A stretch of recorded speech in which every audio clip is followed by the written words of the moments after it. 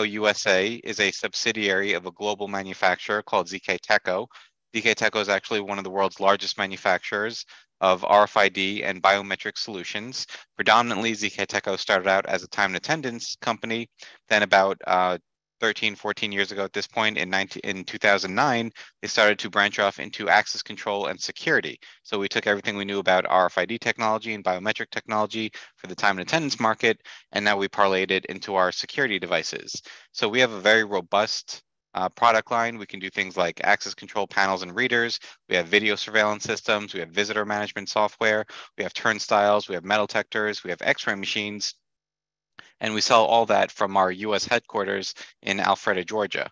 But you can see ZKTeco, as a global manufacturer, has a very robust global footprint. We have 3 manufacturing bases all over the world. We have 50 branch offices.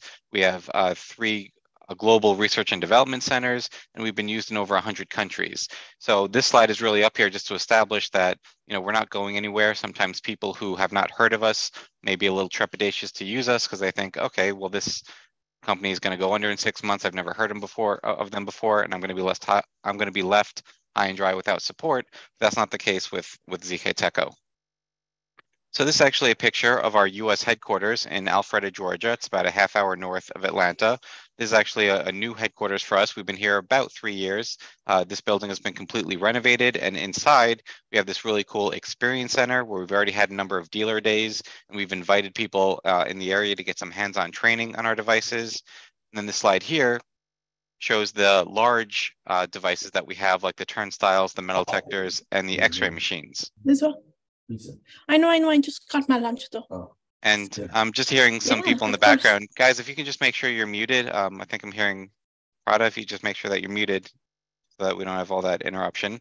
But then this slide here, it shows just sort of a nice cross-section of what we sell from this office. So you can see our access control panel on the top left. We're actually going to be introducing an intercom solution very soon.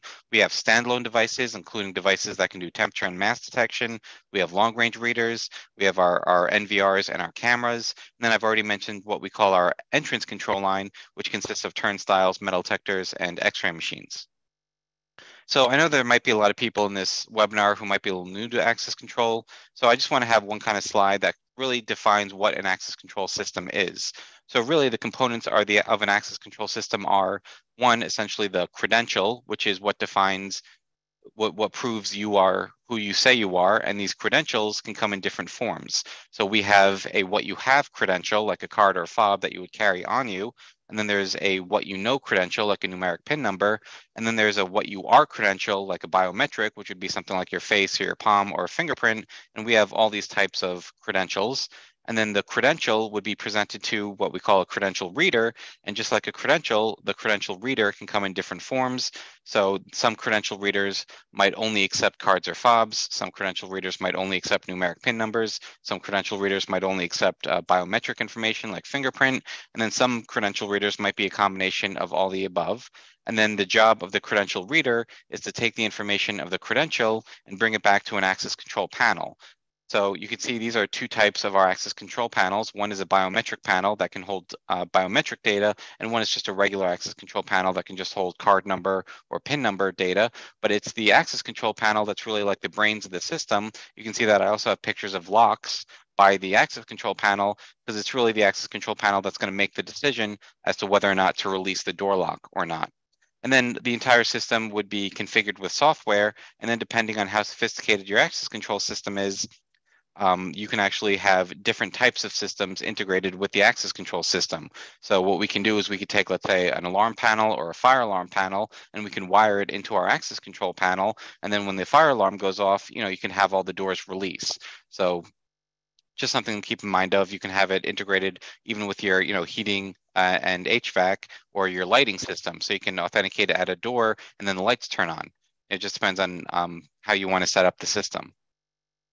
So really what this presentation is going to focus on, though, is our small medium business line of access control. We call it the Atlas series. So this next slide here, this shows the panels for the Atlas series. They come in a 1, 2, and 4 door panel configuration, so you can control up to 4 doors with a single panel. And the Atlas series, being our small medium business line, there is a limit for how many panels you can have on a system. That limit is 21 panels. So if they were all 4 door panels, 21 times 4 would be 84 doors that you could potentially be controlling with the Atlas system. But there's really two very big selling points of an Atlas panel. One, the interface or the software that you would use to configure the system is actually embedded on the panel itself. So it's not traditional software that you would have to download and live on a server and then link the panels to. If you have the Atlas panel, you automatically have the interface, because all you would do is put the panel on the network, and then from any other computer on the network, you would open up a browser, type in the IP address of the panel, and then the interface will pop up and you would start to make your configurations. And I'm going to do a demo of that a little bit later. So that's one very big selling point of the Atlas line. It saves a lot in configuration because now you're not downloading external software. And then also another very big selling point of the Atlas line is that all the panels have built-in PoE and built-in Wi-Fi. So you can power the panel and provide communication with the interface with your Ethernet cable. So if you didn't want to use the Ethernet cable, you can actually throw the panel up on the Wi-Fi network, and then you would just power the panel traditionally with a traditional power supply, and you wouldn't need an Ethernet cable. So you either need an Ethernet cable or a traditional power supply, but not necessarily both. And then I'll talk about this a little bit later, but there's also a very feature-rich mobile app that you can use with the system. One of the nice things about Atlas is that you actually get one free instance of an administrative app where from your phone, you can do all the major features that you'd want to do from the interface, but now from your phone. So you would wire any of our credential readers to the Atlas panels, and we have a variety of different types of credential readers, and you can also wire third-party credential readers to the panels as well. Atlas is actually the second panel in the access control market to be OSDP certified. So if you guys are familiar with the Wiegand protocol, it's been an access control standard as a communication protocol between the reader and the panel. The new protocol is OSDP, or Open Supervised Device Protocol. And again, Atlas is only the second panel to be OSDP certified. But these readers that you see on the screen here, these are traditional Wiegand readers. We have HID compatible Wiegand readers. HID is a very large player in the access control space, and we can make credential readers that read their bit format. So we have mullion mount readers, we have single gang readers, and then we have readers with a keypad, so you can set up dual factor authentication or either or authentication. And then the readers that you see on the right, these are our regular ZKTeco credential readers that read our regular ZKTeco credentials. And again, the idea is the same. We have a mullion mount, a single gang, and a single gang with a keypad. We also have these really cool Bluetooth readers. So now, obviously, with Bluetooth technology, people don't want to carry around extra things. They don't necessarily want to carry around another card or another fob. You can actually just use your phone to authenticate yourself. So that's the big benefit of using these readers, is now you don't have to carry around an extra device. Everything's just basically done from your phone, where your phone is going to be your access control credential. So you can actually just keep your phone in your pocket with these readers and wave your hand across the reader itself, and that's how it would grant you access. And then this is really cool. We have these QR code readers. So from the Atlas interface, and I can do a demonstration of this, we can generate a QR code, and then there would be a free app that you can download onto your phone, and you would load the QR code into this app. And the big benefit of using QR code is it doesn't cost anything to generate a QR code. So basically, you're essentially making credentials like cards or fobs for free. They would just be in QR code form.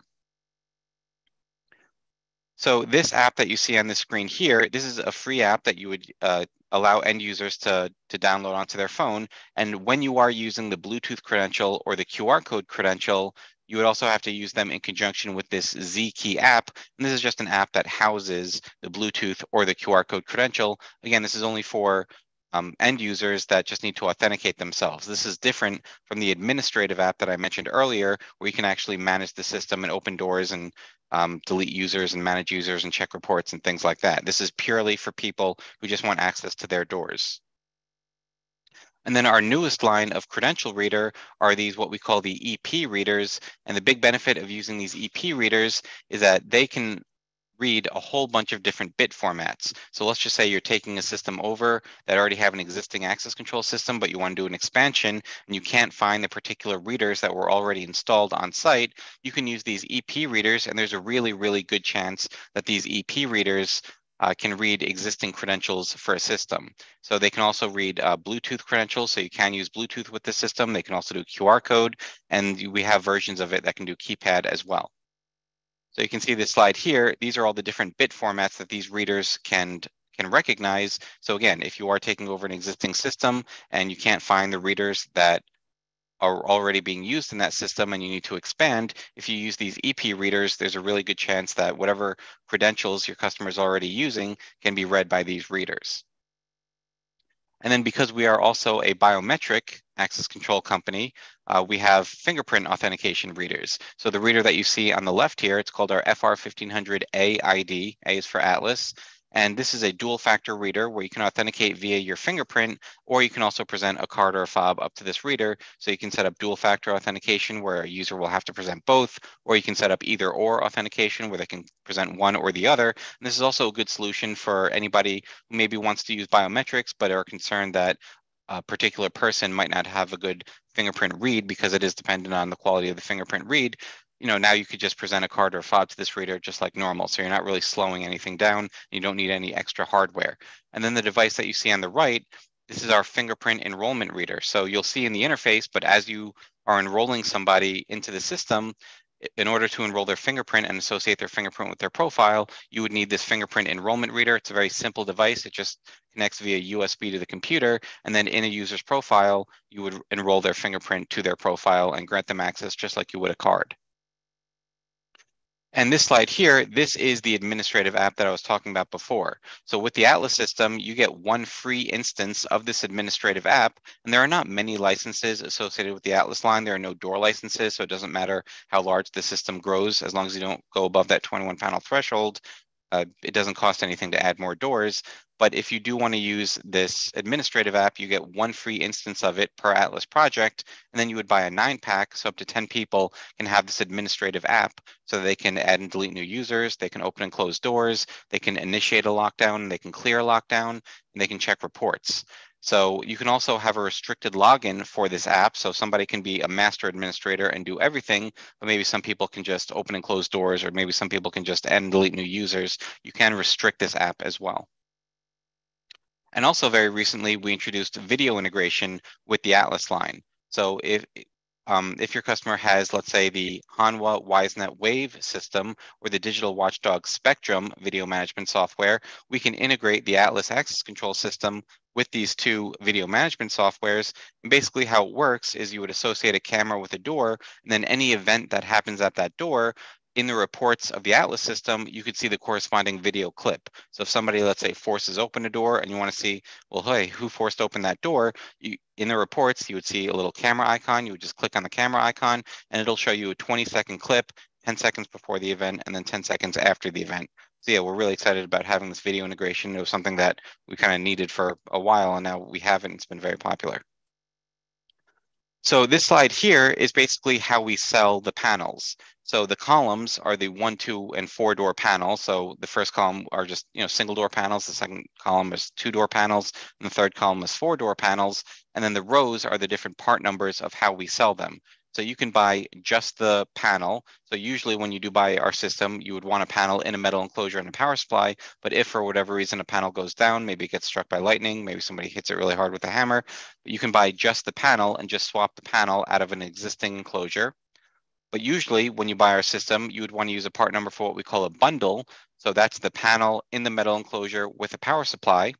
And then because Atlas is our small medium business line and projects tend to be very similar in nature, we actually developed a single part number that basically gives you all the accessories that you would need minus the locking hardware. So we call that a kit. So you can buy a 1-door kit, a 2-door kit, or a 4-door kit, and it would come with, the 1, 2, or 4-door panel, the metal enclosure, the power supply, and then 1, 2, or 4 credential readers, 1, 2, or 4 request to exit buttons. And then depending on the type of kit that you can purchase, which I'll show you in the next slides, there might be like a fingerprint enrollment reader that you would also need if you were buying the biometric version of the kit. So you can see here, these are different kits that we offer. So we sell a Bluetooth kit with Bluetooth readers, we sell a QR code kit with QR code readers, and then we also sell the biometric kit with the biometric readers. And you also notice that the biometric kit also includes the fingerprint enrollment reader because that is a required accessory to enroll fingerprints into the system. Joe, we have a question in the chat?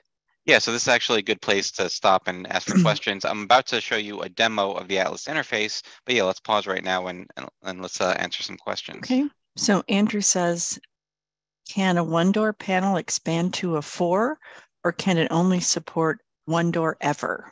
Well, a one-door panel has only one lock output, so it's not necessarily that it can't expand, but the panel itself can't expand. You would just have to add another panel to it if you want to add more doors to the system. So oftentimes, if you have like a one-door project or a two-door project, but you think more doors might be added in the future, you might just want to start with a four-door panel. And this way you don't have to buy any more hardware, or at least you don't have to buy another panel down the line. Sounds good. Thanks, Joe. Okay. Any other question, guys? Because now's a good spot to kind of pause and ask a few questions. But if not, yeah, we can go on to the interface. And I think maybe you guys might have a few more questions once I talk about the interface. Oh, I'm seeing another question come in. So for the mobile app.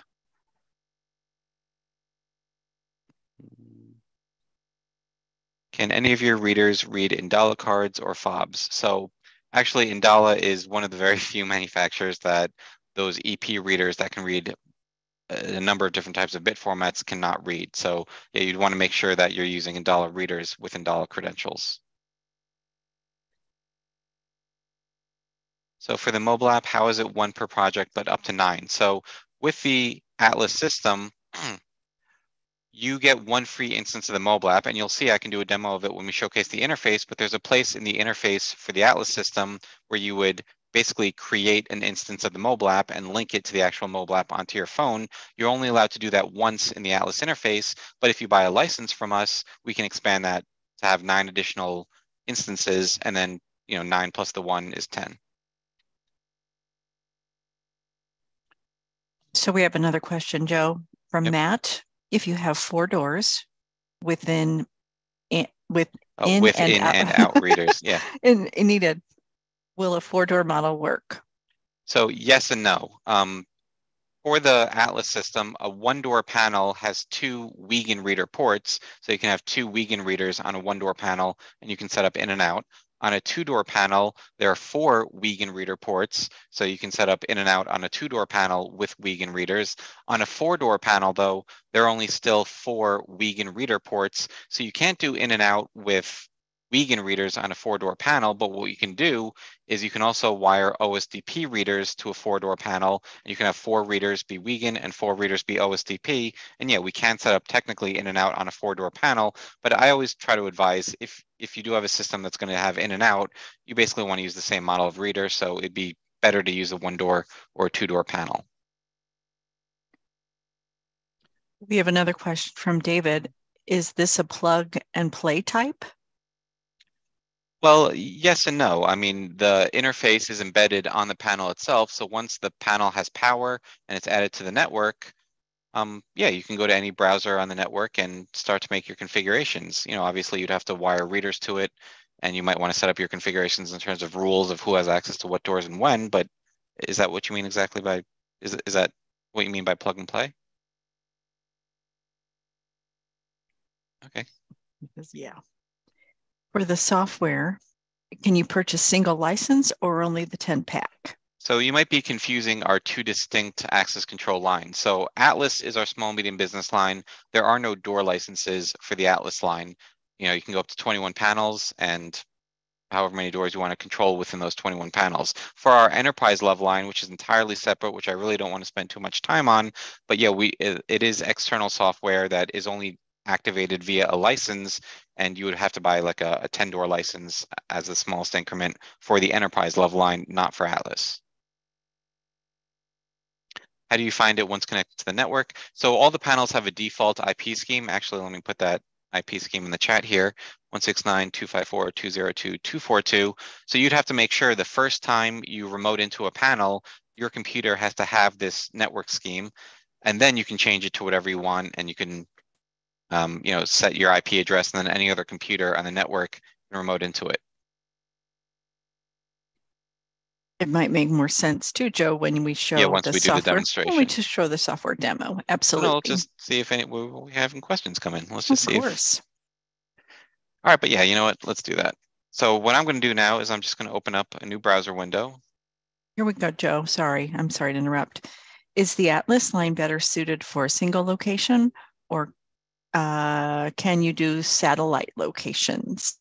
Well, you can do satellite locations with Atlas. The only thing to keep in mind is you would have to open up a port. So the default port of the panel is 443, and you have to make sure that at the satellite locations, that port is open so that it can talk over the internet to the primary location. We are very shortly going to release a true cloud solution for Atlas, where integrators will actually have a dealer portal, and you can actually manage multiple locations without the need to open ports. So for that, there would be a recurring fee.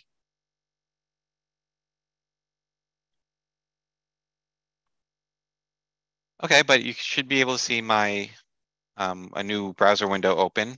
So really what I'm going to do is I have a panel at my desk here. I'm just going to type in the IP scheme of this panel, and then the interface is going to pop up here. And I'm going to log in with my username and password.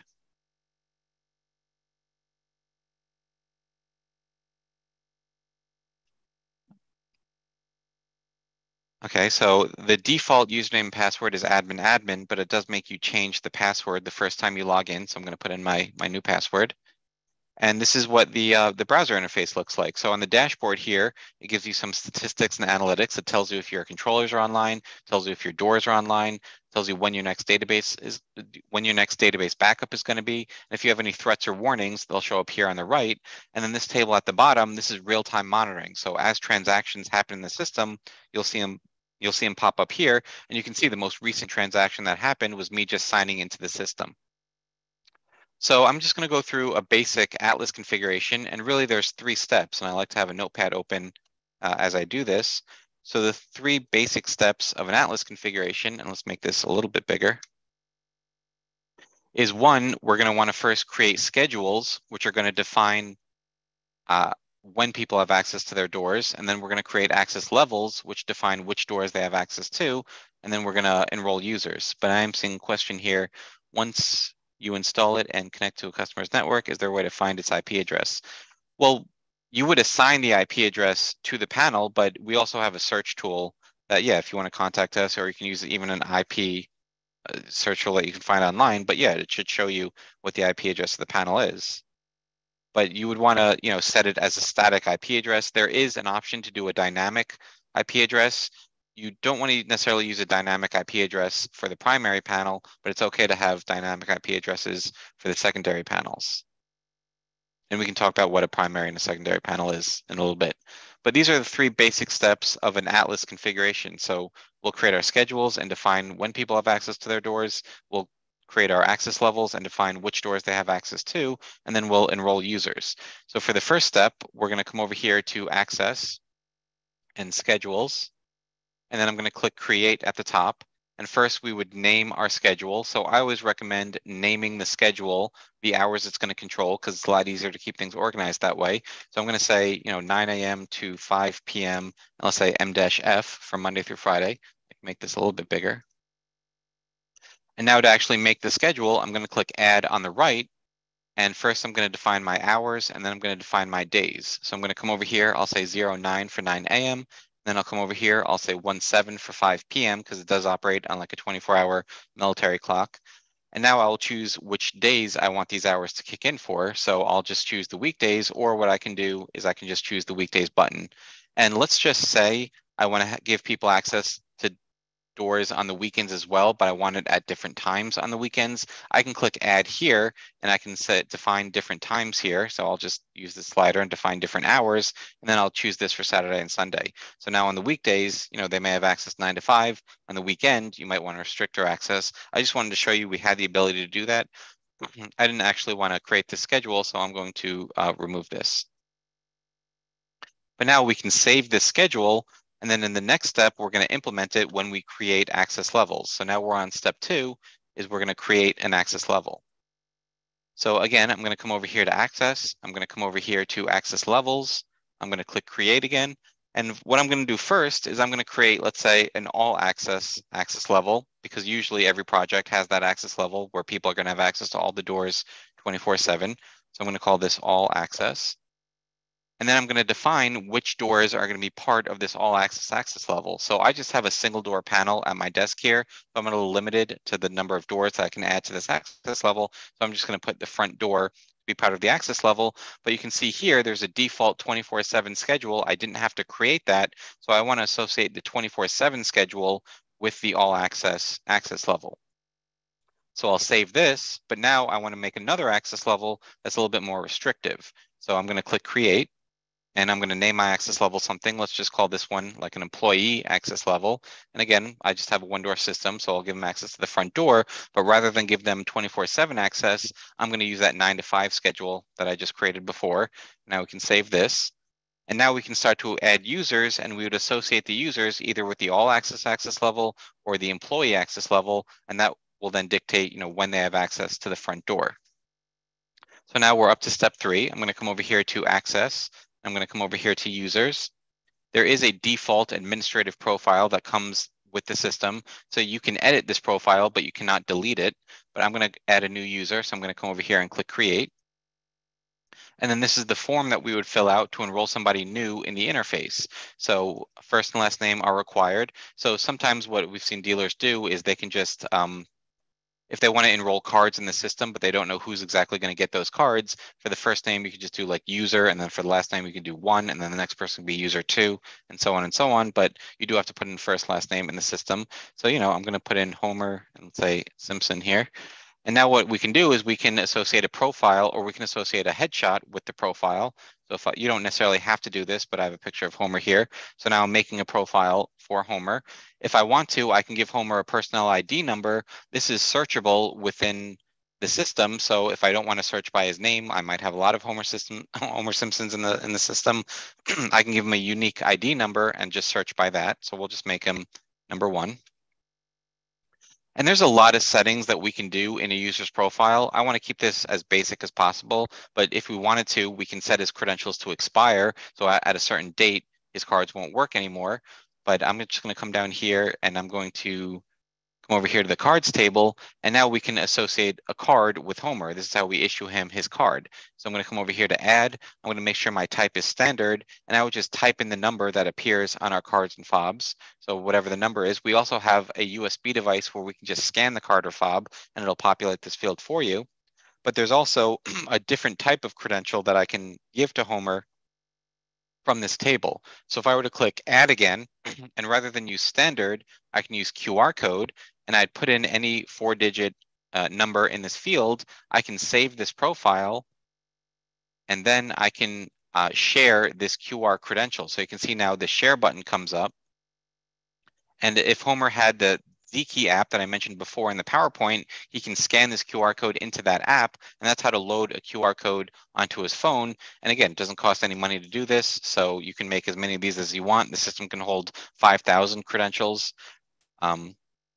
and that's how you would associate a QR code with the user. So I can come over here to enroll fingerprints, and then I would use that SLK20R fingerprint enrollment reader. It's a USB enrollment reader. I actually don't want to have one at my desk at the moment, but I would just choose what finger I'd want to enroll in the system. I would place my fingerprint on that enrollment reader 3 times, and that's how I would enroll my fingerprint to the profile. And then if I had, let's say, a keypad reader, I can give Homer a numeric number that he can punch in rather than present a card or a fob or a QR code or use his fingerprint. So now we can come over here to access levels, and we can click add, and we can assign Homer the all access level, which will give him 24/7 access, or we can grant him the employee access level, which will only give him 9 to 5 access on the weekdays. So I'm going to give him the employee access level. Door access is another way of making an access level on the fly. So let's just say I had a 10-door system, but I only have an access level controlling doors 1 through 5. If I wanted to, I can come over here and I can, on the fly, choose door 10 and give Homer access to door 10. But you can either choose to make a formal access level, or you can make these access levels on the fly with the door access table. But anyway, we can save this profile now, and we can come back to the home screen. And now in this real-time monitoring at the bottom, I'm going to use my keypad reader that I have here, and I'm just going to type in the password that I put in for Homer. And now you can see the transaction comes up. It was an access granted because Homer has the right the right to go into this door at this time. And if you also notice, you can see that the camera icon shows up in this column here. So I actually don't have a camera set up just yet, but if we were to click this camera icon, then a new window would pop up with the clip of the transaction. So again, it would be 10 seconds before the event and then 10 seconds after the event. So if, let's say, it wasn't an access granted event, let's say it was a door forced open, and you want to say, hey, well, who just forced the door open? We just click on this camera icon and it'll show us this event happening. So I want to pause here and just kind of answer some more of these questions. I think that Andrew answered his own question. He said, how many characters for the personal ID? But then he said, strike that. As long as we can search with mobile or email, that's all I was after. Okay, yeah. I mean, if we come over here to users and we open up this filter, this is how we can search. And yeah, we can search with mobile number or email. We would just want to put that in these custom fields. But you know, if you did want to put, let's say, a personal ID, then we could just search with the personal ID. Batch upload, let's say 200 HID cards. So yeah, we can do a batch upload, not necessarily where if you have sequential cards, we do a batch upload from the interface, but what we can do is we can do an import from like an Excel file. So you can see on this import button, we can download an import template, and I can open that up here. And you just want to make sure that you populate these columns, and then we can just upload this to the interface. And what's also nice about this is that access level is one of the columns. So you can even assign an access level via this import. Just the access level has to be created beforehand within the interface.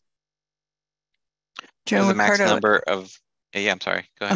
I'm sorry. I didn't mean to interrupt. Ricardo asked, what is the maximum number of users and credentials? So the panels can hold 5,000 credentials. So you just want to be mindful, you can assign multiple credentials to a user, but you don't want to pass that 5,000 threshold.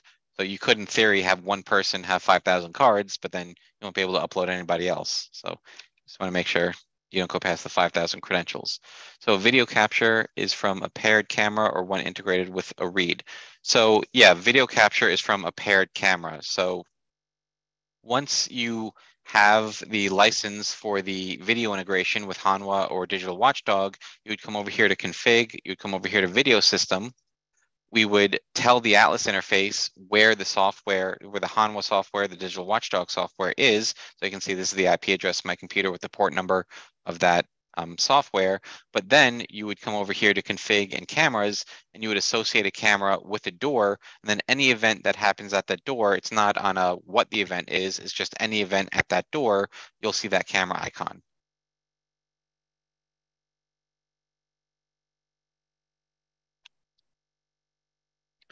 So I want to talk a little bit about the mobile app that I mentioned before. So if you remember, there's one free instance of the mobile app per Atlas project. So if we were to come over here to admin and authorize mobile devices, you can see I have my profile set up here. So what you would do is you would make a profile, you would scan this QR code into the app. But if I were to try to, let's say, create a new profile, I can say Kathy here, but the system's not going to let me save. The system's not going to let me save this one because I've already used my one free instance. So if I cancel this out and I delete my Joe profile, now I can create a Kathy profile. So it is transferable. So you can, test it out yourself and then give it to somebody. So now I can test it out. I can delete my profile. Now I can give it to Kathy. And then you have that 9-pack where you can have 10 licenses, or you can make 10 profiles for the mobile devices within the interface.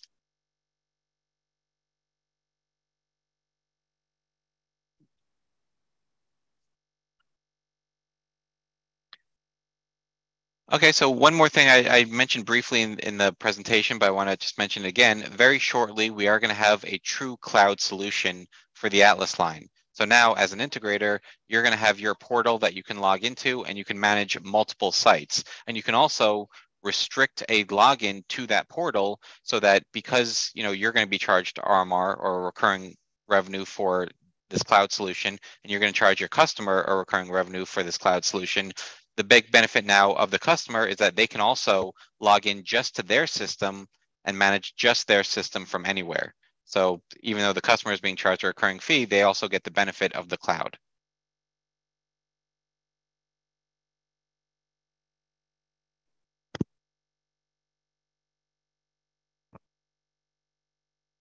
Okay, well, if there's no more questions, that's really all I had planned for this presentation. I just want to put in the chat what my email address is. So if you guys ever want to set up a more in-depth webinar, or if you want a parts list, or you just have general questions that come to you a little later, you can always send me an email. We can basically just let me know how I can help you out.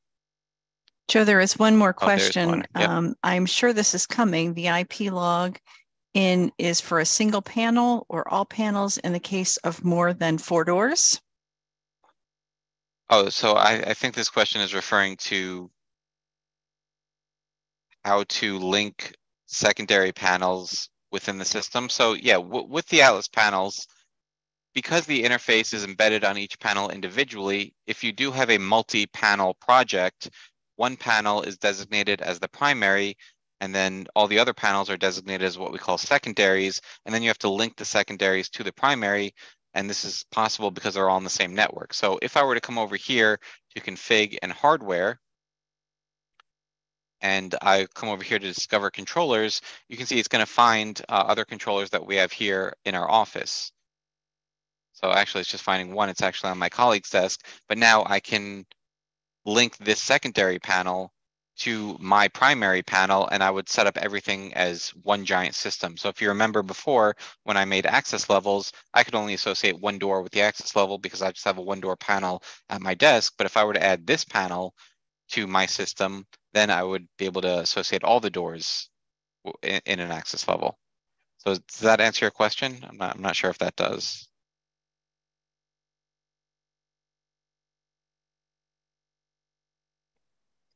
Well, how does Bluetooth credentials work with Atlas? So you know what, let me bring up the slide for the Bluetooth credentials again.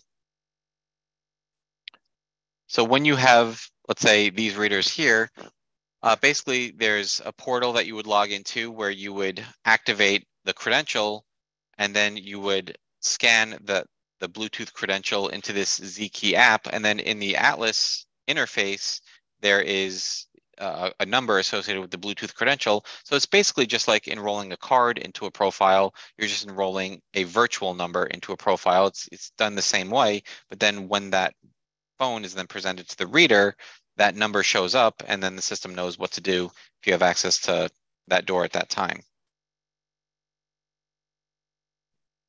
Joe, we have a couple of more questions. Yeah, do you mind reading any them off? distance limitations from panel to doors, or just Ethernet limitations? Was from Andrew. If you're using, regular Wiegand readers, generally people say 400 feet is the Wiegand limit. We kind of recommend 300 feet. There are Wiegand boosters that you can buy, but yeah, 300 to 400 feet is basically the limit for Wiegand readers. OSDP readers can actually be a little bit longer. I think it's something like 500 feet. And then Ethernet connection from the panel to the network is also around 300 feet. We have another question. With the app, can I control the board from anywhere? Well, yeah, so you would have to, if you're not using our cloud solution, if you're just using a normal Atlas panel, the phone would have to, just like a computer, would have to be on the same network as the panel. So you would have to utilize port forwarding if you wanted to use the app from out of network.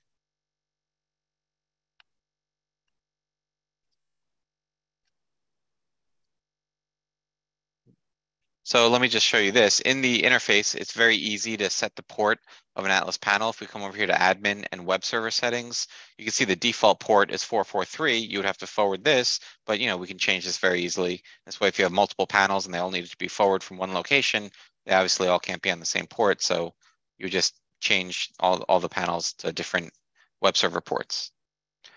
PoE plus powered 4-door controller could power 4 mags. So no, the locks you would want to power separately. The lock outputs on the Atlas panel, they are dry contacts. So mag locks, electric strikes, you would just want to make sure you're powering those separately. Well, that's a lot of good stuff, Joe. A lot of good information we heard today.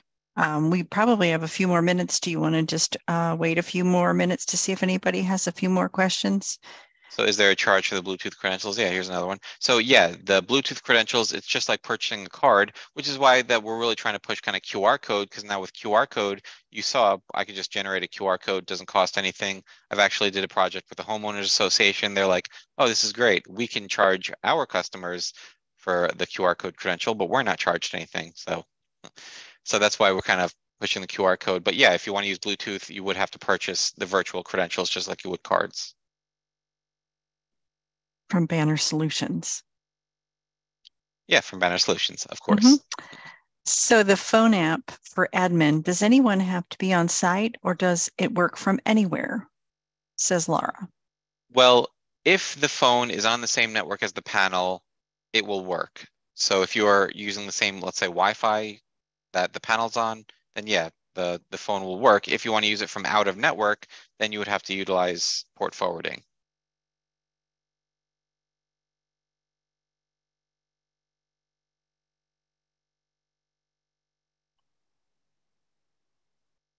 Is there Andrew, a per end? Yeah. mm-hmm. Is there Yeah, a is per there end per user end? cost or software subscription? So for the version of Atlas that I'm demonstrating right now, this is our basic model that just lives on your network. So there wouldn't be any recurring fee from us or to us. If you did want to utilize, let's say, port forwarding and set up a public IP address, your internet provider will charge you a recurring fee for that. But then when we have our true cloud solution, it's going to be called Atlas 360. There's going to be a recurring fee for that because that is a true cloud that we would be hosting for you. Oh, Joe, we've got a lot of questions now. Yeah, wow. So what is port forwarding? Someone asked, another one, Laura asked that same question. And then Ken asked, QR code screenshot and text to someone, or is there a way to limit that? So I don't know which one you want to take first. Well, port forwarding, it's more of a networking question than strictly an access control question. But basically, it's a way to allow devices on your network to talk out to the internet. So yeah, it's something that I can't really go too in depth right here, but basically you would set it up with your internet provider, and this way, any IP-based device that you have, on your network can then talk out to the internet. So in terms of QR code, so can you just make a screenshot of the QR code and send it to someone? So no, we do have a way to combat that. So if I were to come over here back to users and let's come over back to the Homer profile. So this QR code right here, this is not the QR code that Homer's actually going to present at the reader. This is just a way to load that QR code onto his phone. But the thing is, when you do load a QR code onto the phone, it needs to be refreshed. So there's a little button at the bottom of the app where you would refresh the QR code. And basically what the QR code is a timestamp, so the system knows if that QR code has been used. And that way we can prevent taking a screenshot and sharing it with somebody else. So this the same given QR code cannot be used more than once. And it's not like you have to change anything in Homer's profile here. It all happens within the app. So there's a way that we've combated against just taking a screenshot of the QR code and sending it to someone. That's great stuff. Do we have any more questions? And Joe is also available here. Joe, I don't know if you want to share your Calendly information or calendar information, Yeah, in this that's chat. a good idea. Let's do that. You can also set up an individual class with Joe via webinar. So Laura Yeah, so has if you another ever want to question. go a little more in depth on the system, I'm going to put in a link to my what's called Calendly. This way you can designate like an hour webinar in my calendar. I always say it wrong. I always want to put an R in there, Calendarly. Okay, Laura says, when will 360 come out and what will it cost? It will come out very soon, I've been told. It's going to be $249 just to have a 360 account, and that's yearly, and then $199 a year per primary panel, and then $99 per secondary panel. Andrew asked, does ZKTeco have a standalone single door solution, like for an apartment or an office door, for example? Yeah, so also very shortly, we're going to have our intercom solution. So let's come back to my PowerPoint here. I only touched on it very briefly in the presentation. Can I advance these slides? Where's my mouse? Anyway, let's do this. If you see this next slide here, it's a little hard to see. I don't know why this isn't. Let's do that. Here we go. Okay, let's go back.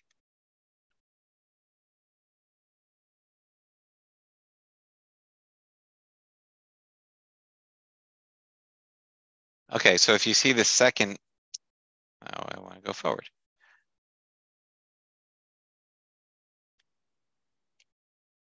Okay, if you see the second item on the screen here, where it just says intercom, so this is our new Aura 12 device. So basically, it's basically just like a doorbell for every apartment in a complex, and then there would be an app that the residents of that apartment will have. You'll be able to see the person who's at the door. It's two-way audio communication, but obviously just one-way video, so that only the people in the apartment can see the person at the door, and then they can unlock the door. So that is going to be our intercom solution very shortly. Joe, Mark says to use a QR code, you need to download the app on your phone. Well, yeah, there's a device. There's a free app that you would download from the App Store, the Google Play Store. It's called the ZKey app. And let's see if I can get back to it here. So this app right here, this is the app that houses the QR code credential, or incidentally, if you use it with our Bluetooth readers, it can house the Bluetooth credentials, but it's a free app, and then you scan that QR code that was from the Homer profile into it, and then it'll load this QR code onto the app. And then it's this app that refreshes. So you can see at the bottom here where it says generate new QR code, the QR code actually changes after every use. So this way you can't just take a screenshot and send it to someone. So Andrew says, but for their individual door, or would it have to be set up with a reader and an electrified hinge? I'm not exactly sure, but for their individual door, are you referring to the intercom product? And Andrew, if you want me to open your mic, you can just raise your hand if that's easier. Yeah, well, in conjunction with this intercom product, there is a very small panel that the intercom reader triggers the panel, and then the panel would trigger the door lock, just like an access control panel would. So yeah, you would have to use like an electrified strike or a mag lock or something to that effect.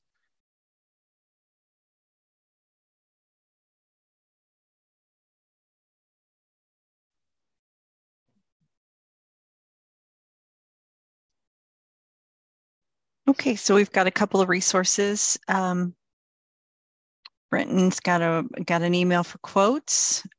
Joe put in his calendar if you need any in-depth information. Yeah, so if you guys ever want to just set up an hour in my calendar and we can go a little bit more in depth, or if you have other questions, you can use this Calendly link and it'll set up an hour in my calendar that you can use. Hey, Joe. So, yeah. Did you mention the demo site?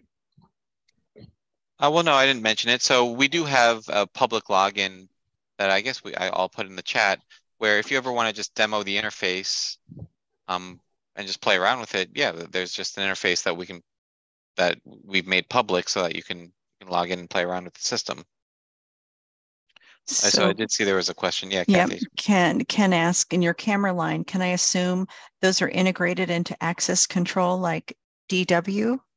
Well, for the Atlas system, the brand of cameras that you use in conjunction with the Atlas interface, it doesn't really matter. The cameras just need to be OnVIF compliant. The Atlas system only integrates with the Hanwha Wave video management software or the Digital Watchdog Spectrum video management software. So the brand of model of cameras doesn't matter so much as long as they're OnVIF compliant. So Andrew asks, so I will still need to wire access control for an apartment door. I see how this works for the common doors, but what about the personal residence? Well, this intercom would be for the common door, like the lobby door, right? Because you're just ringing the bell of whichever apartment you want to go to. They'll let you through the lobby door. In terms of the individual apartment door, no, I mean, that's not a solution specifically for that, no. Yeah, they would. It would be just like it is now. So you would see, your phone, your personal phone would ring, and then you'll be able to see who it is. Yeah, but just to the lobby door, right? Right. Just to wherever they're calling from. Mm-hmm.